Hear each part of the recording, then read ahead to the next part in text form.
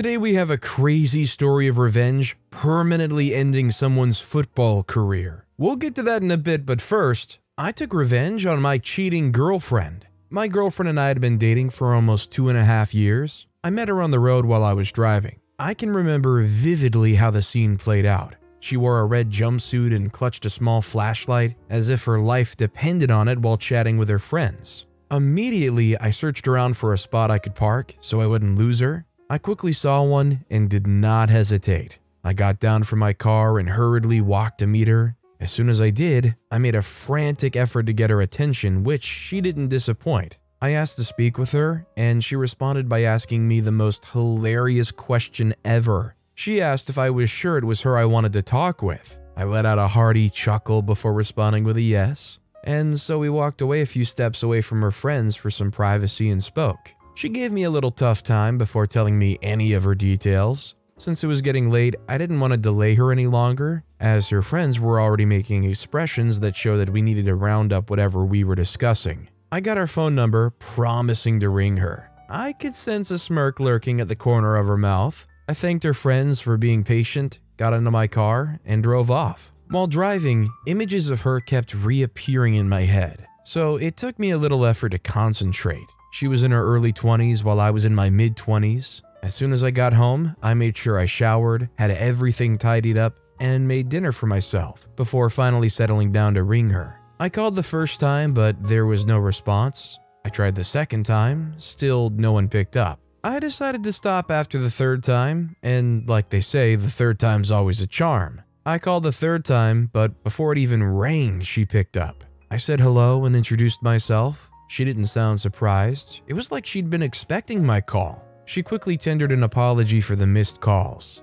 She told me she wasn't nearby, so she didn't hear when the phone rang. I told her it was alright and that she needed not to worry. The next day was to be the day before Sunday. It was suitable for my plans with her. Without beating around the bush, I asked her if she'd be accessible on the morrow for a dinner date, and she responded in the affirmative. I was more than delighted because she accepted my offer without thinking twice. She asked where we would eat, and I said it was up to her to decide. She decided to withhold that till we met the next day. I promised to pick her up at her apartment if she would give me her address. And to my surprise, she gave it to me without batting an eyelid. I could hear the delight in her voice, but I didn't want to jump to conclusions, so I overlooked it. We proceeded to ask about how our day went and other irrelevant things. I decided to call it a day because she needed to rest, as I wouldn't want her looking like she was going to slump any moment. I sensed her reluctance. It seemed like she was already prepared to go on and on and on again.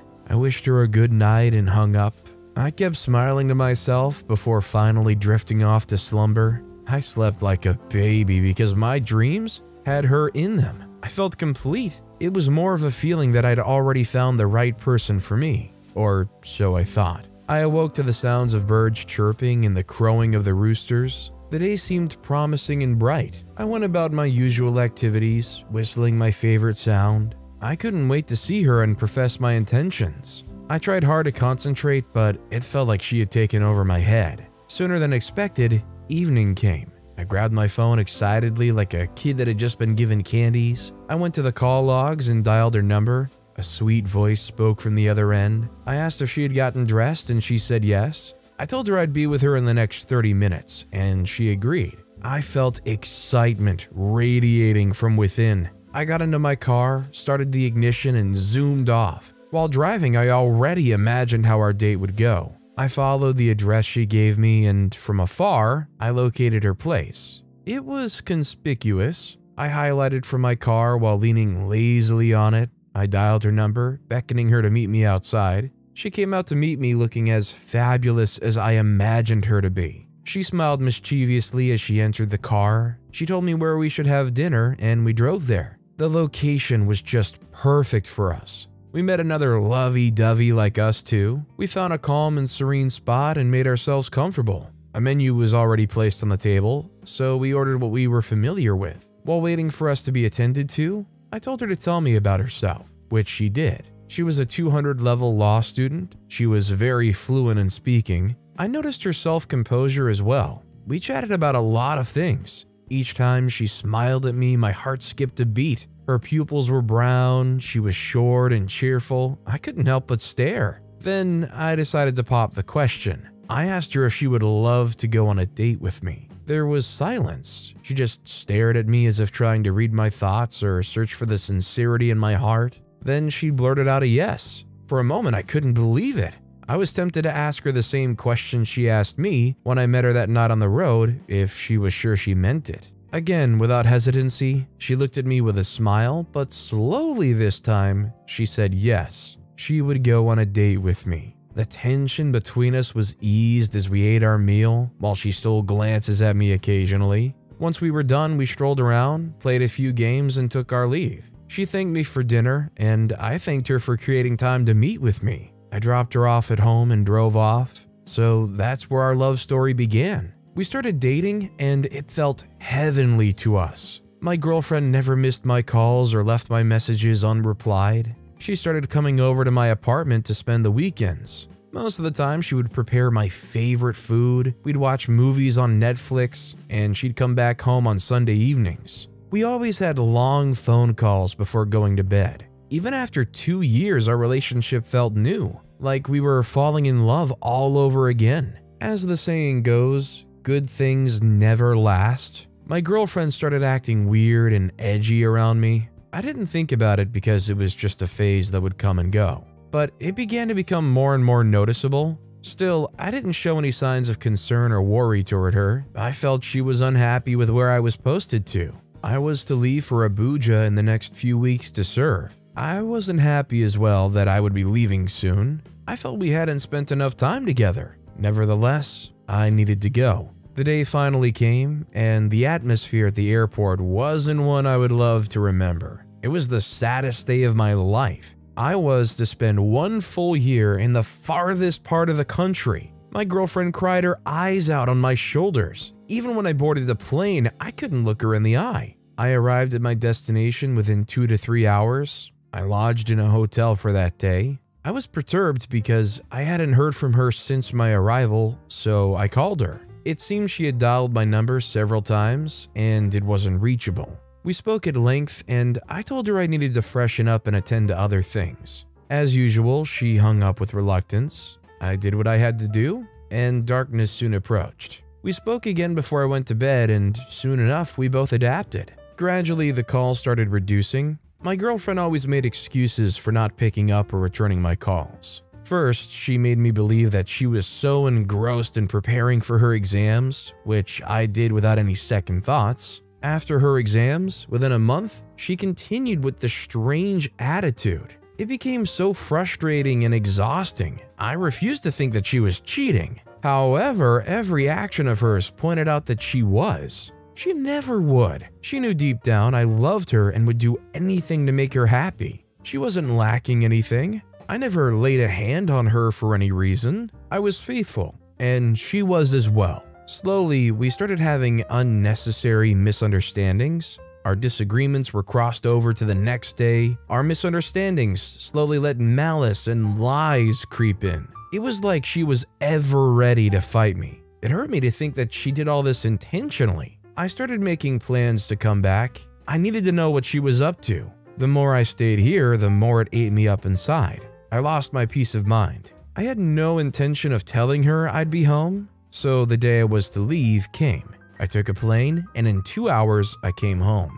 Thank goodness I had my key with me. I entered her apartment, and it was obvious she hadn't been home for 2 to 3 days. Her bed was made but hadn't been laid on. The house was neatly arranged. I decided to spend the night at her place till she came out. The next day was a Sunday. I made sure I got everything I needed to avoid going out. I didn't want to be seen by anyone. I watched a movie on my phone when a car drove into her complex and parked in front of her apartment. I quickly took a video of her as she got out from the front seat of the vehicle. The driver, whom I'd never seen before, the gentleman was a bit older than me. He got down as well and gave her a peck before he left. My girlfriend watched with dreamy eyes as he zoomed off. I hurriedly went inside before she returned to reality so she wouldn't notice me. I went to her room and sat on her bed, pretending to read a book.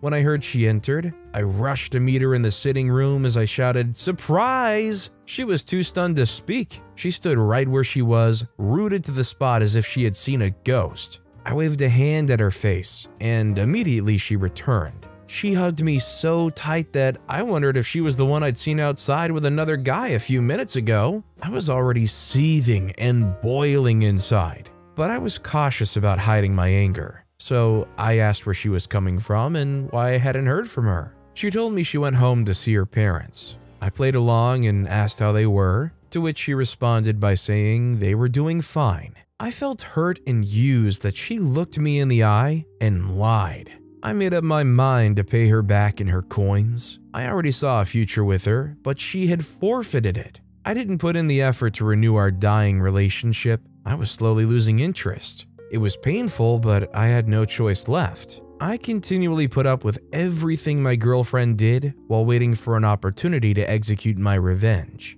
Finally, the day presented itself. I told my girlfriend I needed a certain amount of money, blackmailing her with the video I had on my phone. I threatened to leave her after showing the video of the guy she was cheating on me with. She had no choice but to do my bidding. Every time I needed money, I used her to get it. I wasn't using the money for anything, I just kept on saving it. Then, I started giving her the same attitude she gave me while I was in Abuja. It made me glad to see that she was becoming miserable. She looked like something was gradually eating her from the inside. Well, I didn't care. All that mattered to me was that she had to feel the pain and torture I endured while she cheated right under my nose. She became less chatty and social. I moved back to Abuja after spending a week at her place. I paid someone to be spying on her, and guess what? There was no change of heart. It seemed she had chosen her newly found lover over me. I kept on extorting money from her using the video clip as blackmail.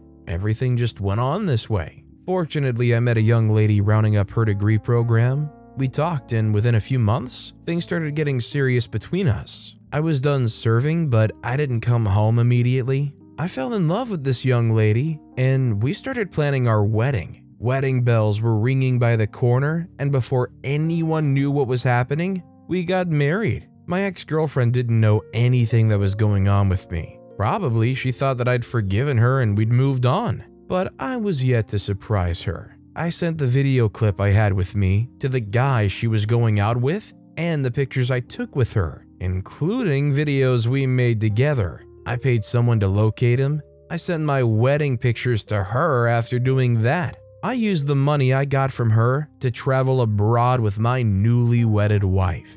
The last I heard about her, she slumped and was rushed to the hospital. It was a great way to get my revenge on my cheating girlfriend. Wherever the story took place, I'm wondering if there was like a social pressure that caused them to be extortable. Because just with the video that OP recorded, I don't understand how she could be convinced to hand that money over hand over fist. Our next story is why my ex will never get to play football professionally again. Back in college, I met a very cute guy. He was a freshman just like me, a famous football player in his high school. He was a captain of the football team in his school and so popular that the varsity team looked forward to him showing up in college. I met him at a party that my sister's boyfriend, who was also a football player, had organized for their new teammates. They invited girls to the party, so my sister took me. I was super elated about the party. It was my first college party and I'd looked forward to being a college girl and living on campus and doing all the fun campus girl stuff. I wore a leather mini skirt and threw on a long-sleeved blouse that showed a little bit of cleavage. My hair was tied in my signature mid ponytail and I wore a silver pair of earrings. "You are dressed to kill," my sister commented when I got into her car. She came to my dorm building to pick me up for the party. "Yes, you have this fashion thing on lockdown," her friend who was riding shotgun added. "You are going to turn heads." I smiled and thanked them. That was the goal, to turn heads. The party was nothing like my naive self had seen. My twin brother and I used to get invited to all these great parties all the time, but my dad is so sexist that he never let me go. My twin was allowed to, but I wasn't. Okay, technically he wasn't allowed, but my dad provided no strict consequences for when he broke the rules. I, on the other hand, could never even dare. "It's not safe for girls out there, those boys are wild. How about a sleepover with your friends here in the house?" he would offer when he notices a pout. The boys at the party were hotties, very cute guys with attractive biceps and rugged looks. One of them caught my eye. He was too handsome. I literally felt weakness in my joints. It was on that night that I figured that the expression weak in the knees could be literal. His lips were a perfect shape and he had a small scar on his chin. Somehow that made him even more attractive. He smiled at me and I nodded, concealing my attraction, or at least trying to. "Someone seems to have his eyes on you," my sister's best friend cooed in my ear in a sing-songy manner. I looked up and saw the handsome guy walking toward me. He looked familiar as he came closer. "You," he said in a deep baritone voice when he got close to me. It was then I realized where I knew him. He came to my school once with his football team. I was a cheerleader in my school until my grades dropped, and my dad immediately ordered my removal. I met him in one of the games. I couldn't remember what we said to each other, but I knew we'd spoken to each other, and I recognized his deep baritone voice from when we spoke. He said, "Hello, beautiful," and I said hi. We stared long and hard at each other, and then he mentioned the name of my high school, asking if that was where we had met. "That's correct," I affirmed with a nod. He said, "You're the cheerleader." "That's correct too." He said, "Look at God, I knew I would see you again. You look even more beautiful than the last time I saw you." My face flushed. I said, "Thank you, I appreciate the compliment." He laughed and said, "Why are you being so formal? Hey, dance with me." I agreed and we danced together most of the night. "I take it you play for the varsity team?" I asked him as we danced. He said, "Yes, ma'am." I said, "I'm not surprised, you're a good player." He said, "I am. I'm about to change the game of football for this university." I said, "Wow, watch the bragging." He laughed heartily and said, "It's not bragging if it's true, just stating what's gonna happen." He was a gentleman that night. Took my purse when I had to go to the bathroom, got me drinks, and didn't look at me weirdly when I told him that I don't drink alcohol. He even mentioned that he admired me for it. He took my number when my sister and I were leaving. Her friend went home with her boyfriend and promised to call. In the new week, I waited patiently for him to call, but he didn't. I hoped and even said a silent prayer. I was already crazy about him. I'd planned a future for us in my head, and I'd even picked out a wedding dress. I'd imagined us being the cool campus couple who went to parties and functions together. He was a total cutie, and I had to have him. My sister rolled her eyes when I went to her apartment and told her that he still hadn't called. She said, "Honey, don't bother yourself too much about him. Most of these football players are players, okay?" I frowned. I said, "Your boyfriend's not a player." She said, "Well, maybe not him, but he's the exception.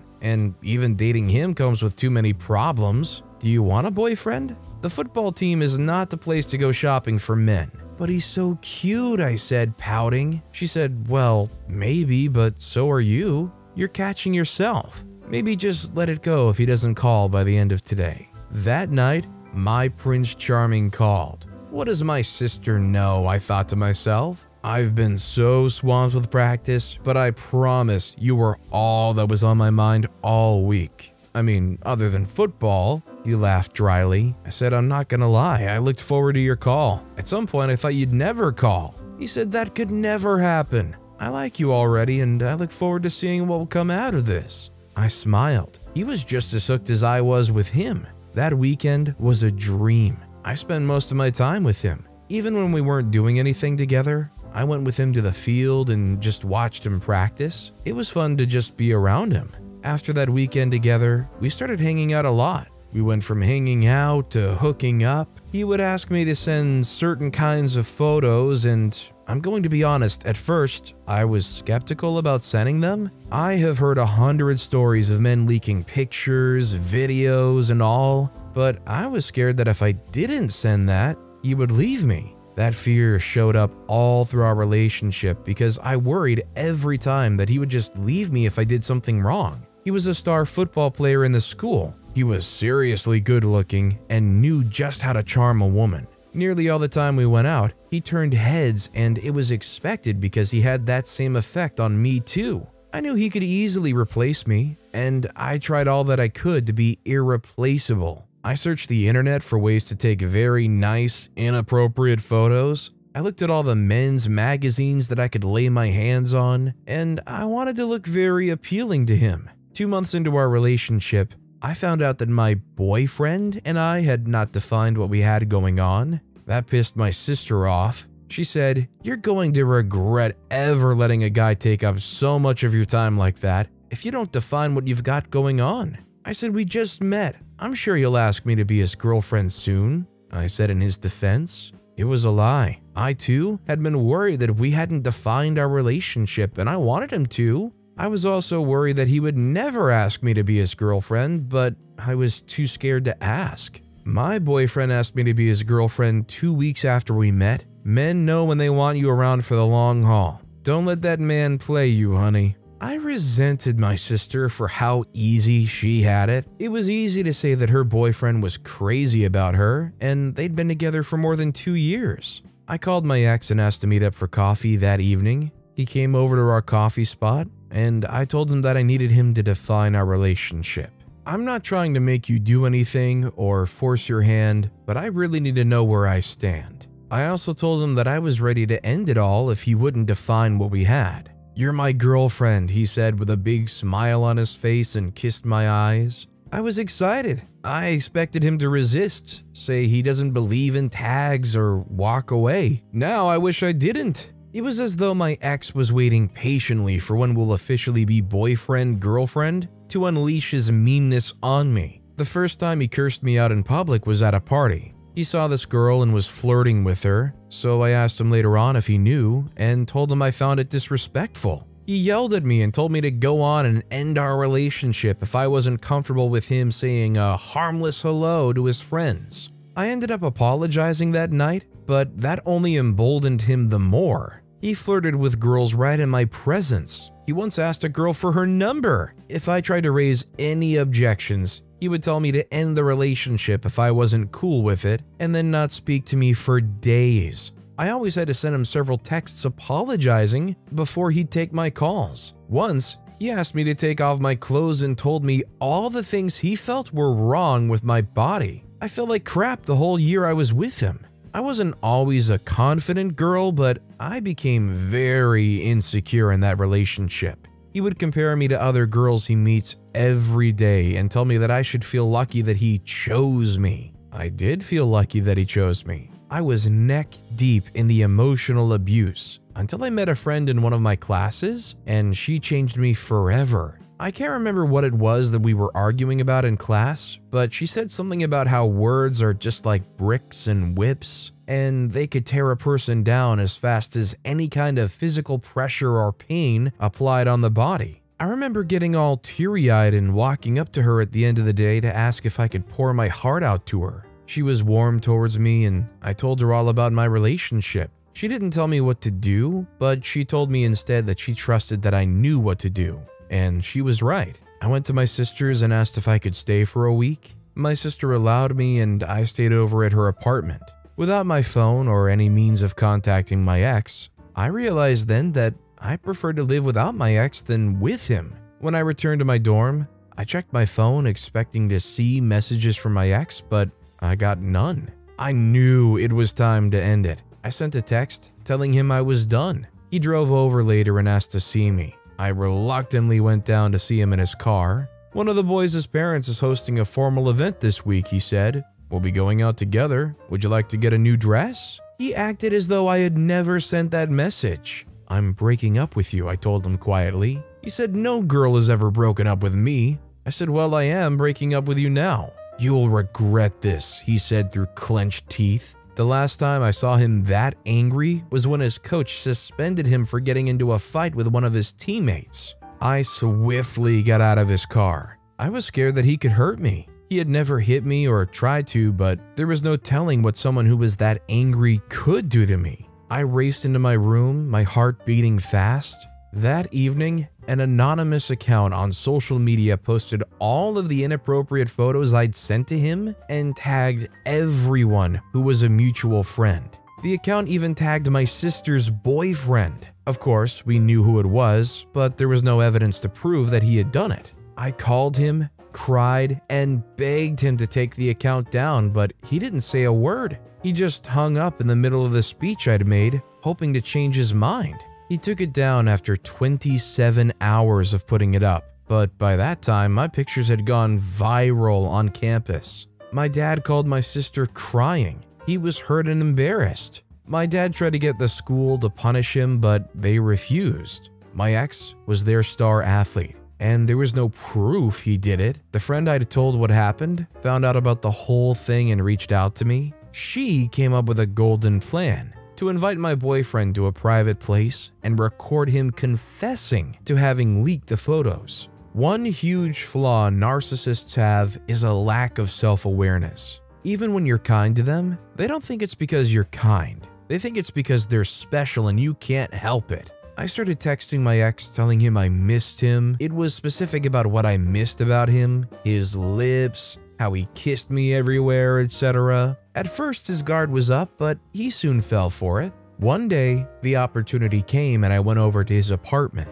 I asked him about the photos and videos after that. I cried for more effect. He apologized and swore that he only did that out of anger. "You don't have to worry about that because nobody cares anymore," he assured me. My friend's recording watch picked it all up and I took it to the school authorities. They were lax in doing something, so my sister and I emailed the Football Federation, and I was invited to speak with someone in authority. I did, and he agreed that what my ex did was despicable. My ex was invited too, and long story short, he was banned from playing professionally for some years. He could play for the varsity team, but only in intra-school competitions. That certainly ruined his career because he would lose several years, and getting back in would be difficult. Before his third year, he dropped out of college and stopped playing altogether. I'm glad I got my revenge, or justice, and I would do it again if I had to. And oh, my ex was wrong. I'm almost 32 and people still remember that I'm the girl whose photos leaked. Honestly, although their football career was shut down and that is pretty good revenge, this guy should still walk away from this feeling lucky because they should have gotten a charge for that. But with that being said, that's all the time we have for today. Now, if you want to hear another absolutely crazy story of revenge, check out that video on the left. Or if you missed my latest video, check out that video on the right. That said, I'll see you all next time with some more stories.